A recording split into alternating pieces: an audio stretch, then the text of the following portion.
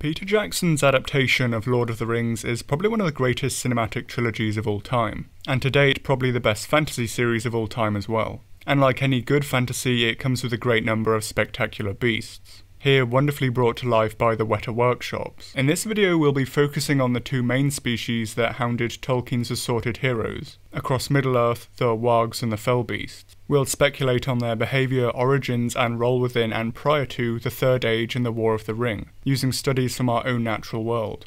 So let's begin.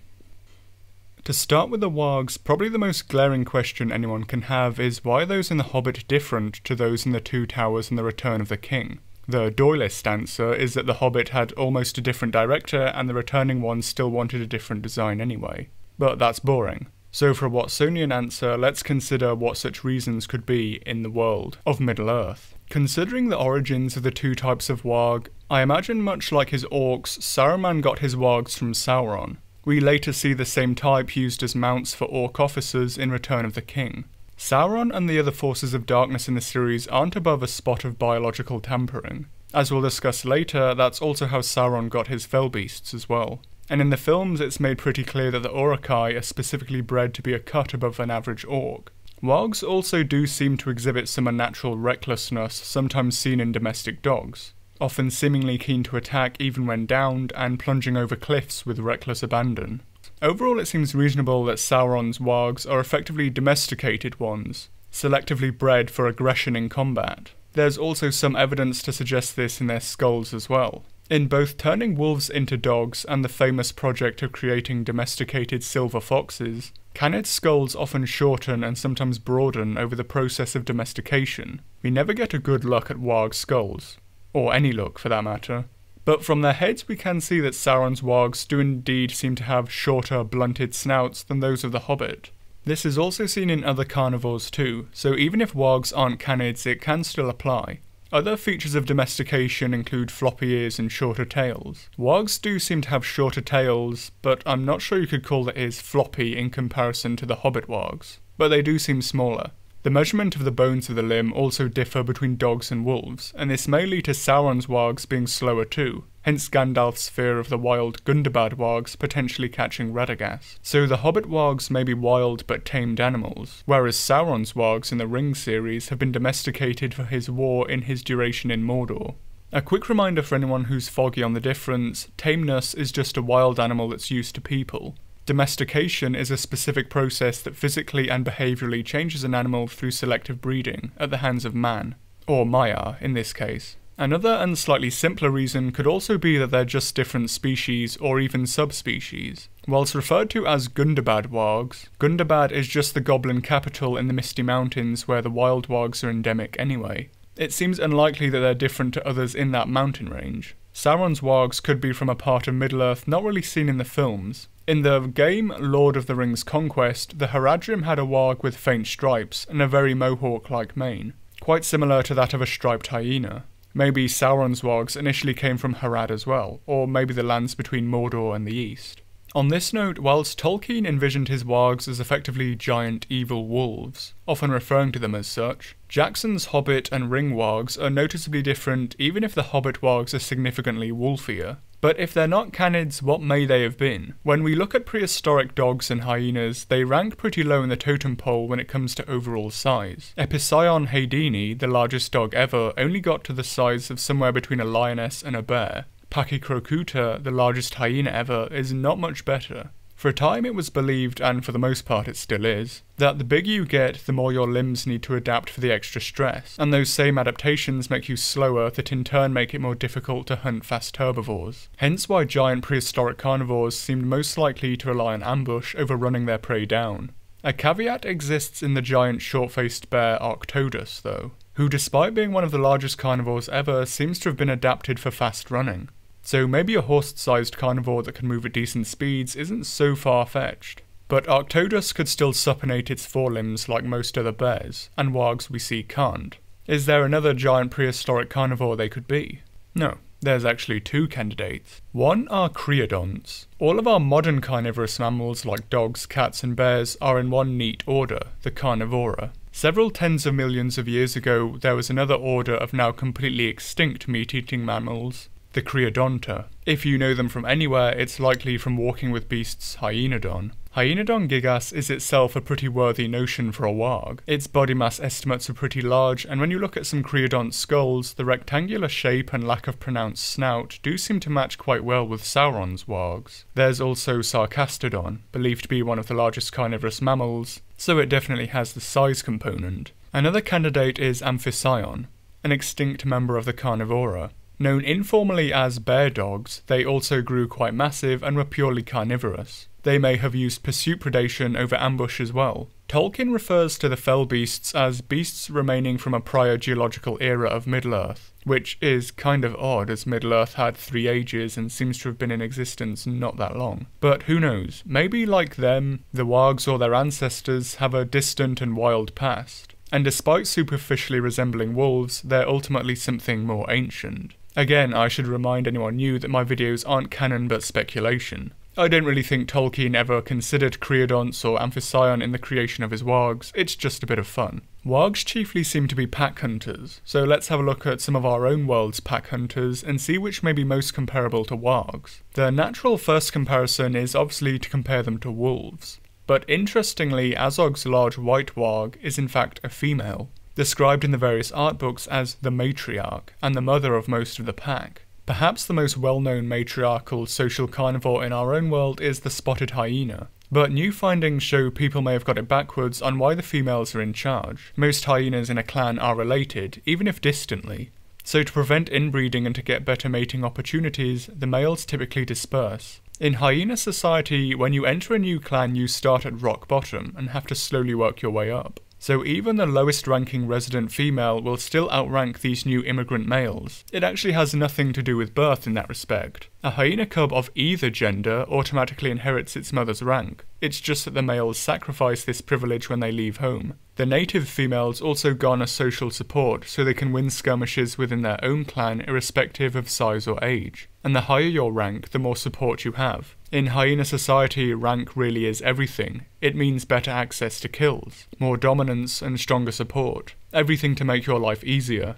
So it's not that females are naturally bigger and thus dominate males, as was once thought, but females will likely be higher ranked due to not needing to disperse, and will get the steamrolling series of benefits from that. This in turn leads to them being healthier, more dominant, and thus larger from these benefits. Spotted hyena society is complex, and warg society we don't really know that much about. The fact most of the pack does seem to be adult seems to suggest that adults don't disperse quite as readily as hyenas. And the matriarch's dominance seems to be singular, rather than because she's supported by other adults. Most canid societies are often a nuclear family, of parents and their adult offspring of varying ages, and so the term alpha is a bit outdated. Breeder would be more appropriate, as the dominant individuals are often just the parents.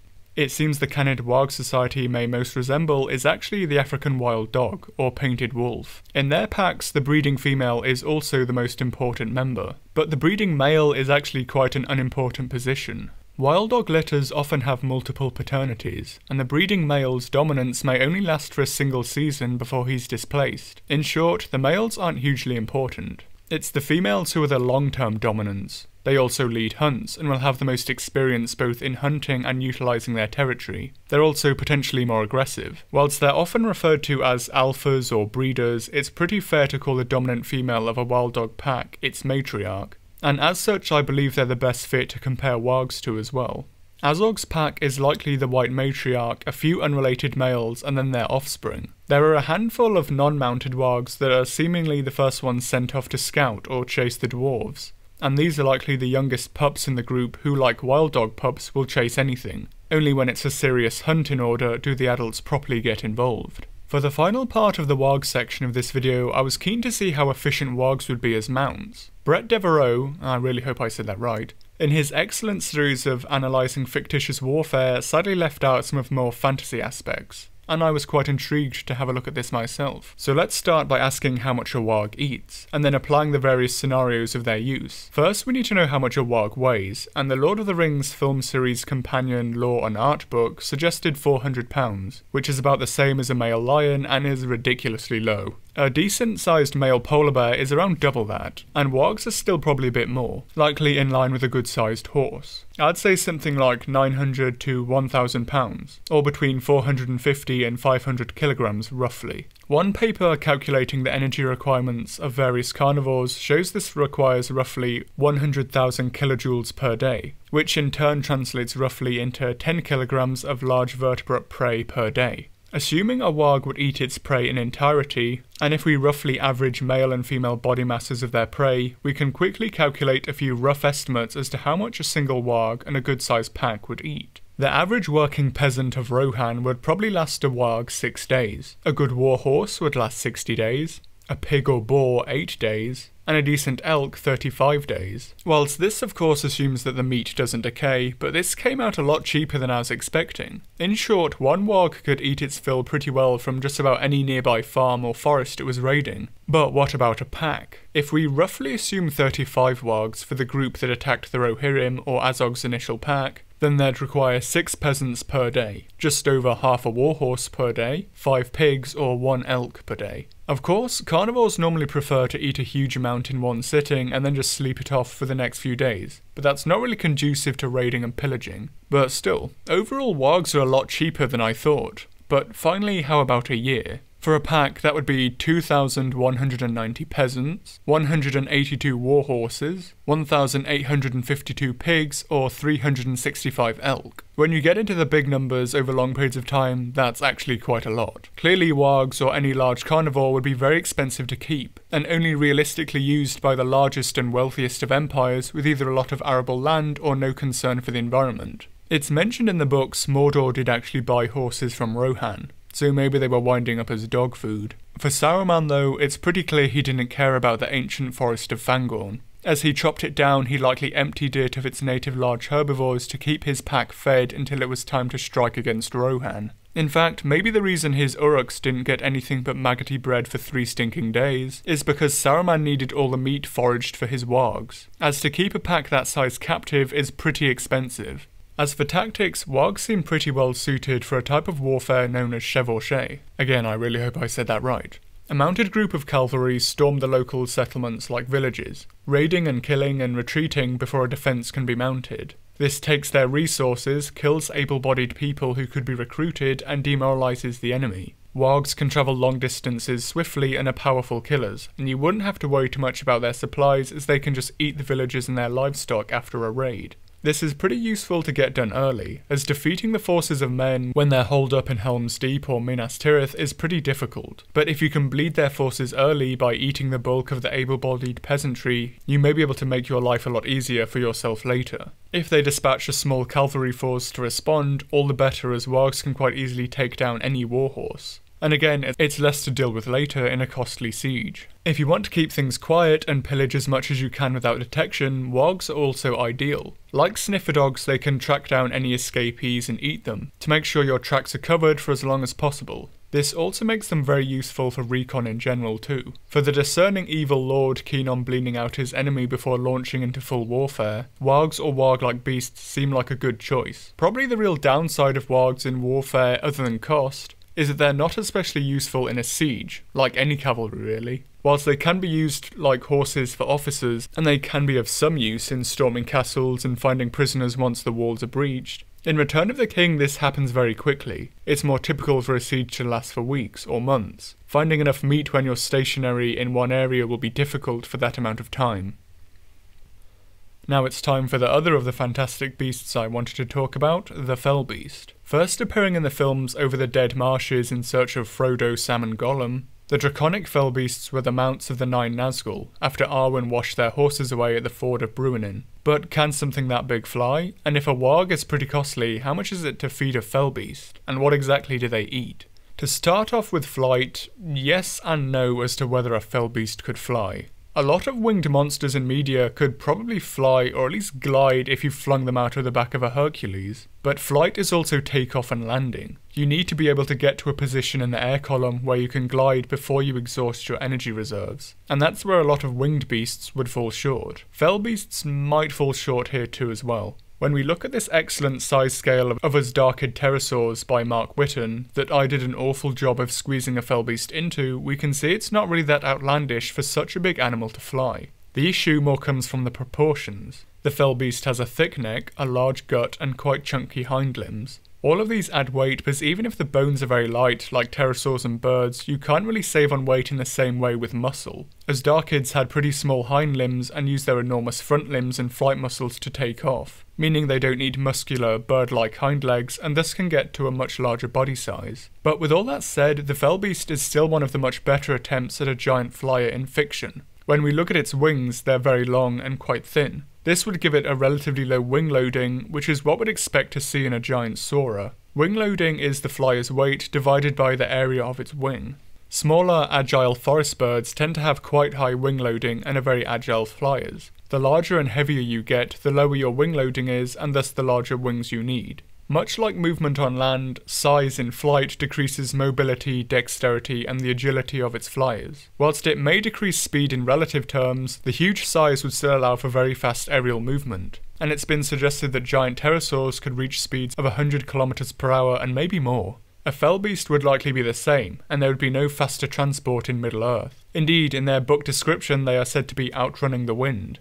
On flying, the fell beast also flies very nicely as well. When watching in the films, they fly with quite shallow wing beats and relatively stiff wings, and this is what we'd expect to see for an animal with such wing shape and loading. The bigger you are, the less you need to flap, and again this is done quite well with slow, spaced wing beats. But fell beasts may not have always been too big to fly, as they were never that large to begin with. It's said in the books fell beasts were a rare and wild species, taken by Sauron and nursed to become larger than any other flying creature at the time. So as referenced earlier, we know Sauron isn't above a bit of bioengineering. It's unknown if he selectively bred fell beasts for this, or if he only started with one group and then fed them dark magical growth enhancers. Tolkien suggests that they may have come from a prior geological era of Middle-earth, with its 3 ages, and that it may be fell beasts, or at least the initial creatures they came from, that were akin to Middle-earth's pterosaurs. The original books do describe them as beaked after all. But be it beak or jaw, what exactly does a fell beast eat? Tolkien never says, but at one point Frodo compares them to carrion birds, and the book uses the word vulture form to describe them too.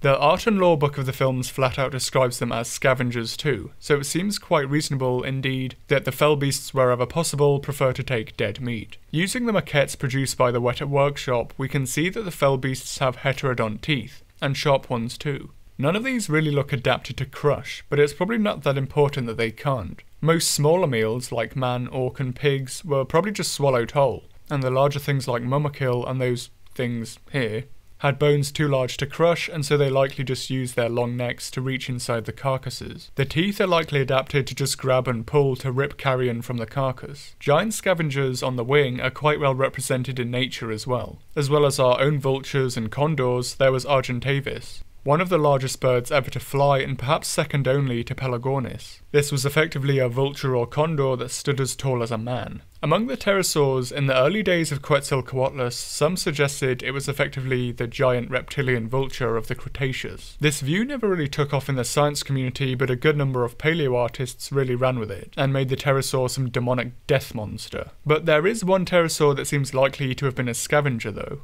It's Deodactylus. It has the skull to suggest it had a reasonably strong bite, with good adaptations to pull, but no real adaptations to hold struggling prey. So it seems the Cretaceous did have a reptilian vulture, but it was just a lot smaller than first thought, with a wingspan of only 4 meters. The notion of large soaring scavengers is one that fits well with biological modelling too, as one paper finds that the most likely and efficient scavenger will be one that flies. The saved costs of transport with gliding and large areas searched make it the most efficient way of finding carrion, and the large size of a fell beast would likely allow it to intimidate other carnivores off a kill. As for the costs of feeding, it might not be much more than a warg. It's been suggested giant theropods may have metabolic rates similar to those suggested for a 1-ton mammalian carnivore. And whilst I'm a little bit skeptical they were quite that low overall, a fell beast would probably be relatively cheap for its size. What exactly Sauron fed them in Mordor is unknown, other than fell meats. But once he was finished with prisoners or disloyal orcs, they may have been donated to the Nazgul for their mounts. In terms of using a fell beast, they are absolutely unparalleled for recon. Their sharp eyes and their huge speeds they travel at mean they can search massive areas at once, and this gives them a myriad of uses. Scanning for enemies, plotting attacks, or overseeing an active battle.